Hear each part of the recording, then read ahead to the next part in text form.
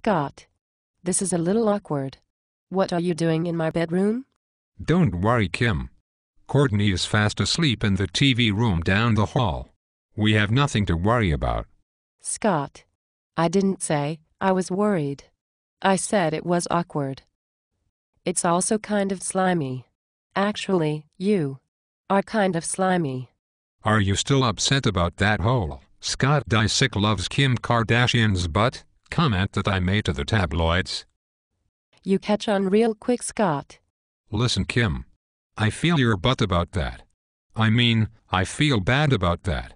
I should have mentioned your amazing personality, as well as your amazing butt. But the truth is, I just don't know your personality as well as I know your butt. What are you talking about? I am talking about your butt. I watch it all the time.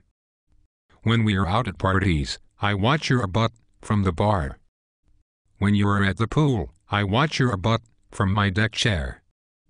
When you are sleeping, I watch your butt with the infrared spy cam that I ordered online.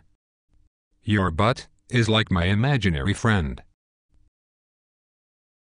My butt is not your friend. Look, Kimmy.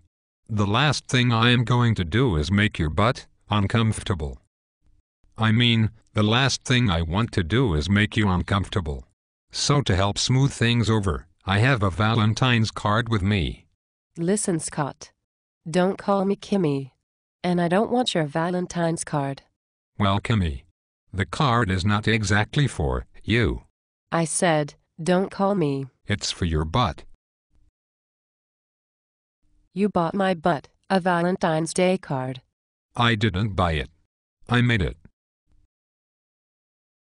It's a Scott Disick original. It says, "Don't call me asinine for calling you my Valentine." Do you get it? S-inine. It's like a pun about your butt. I get it, Scott. But I don't want it. Now get out of my room.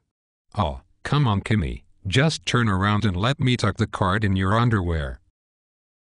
How about the back pocket of your jeans? Out. Could I at least leave it in your panty drawer?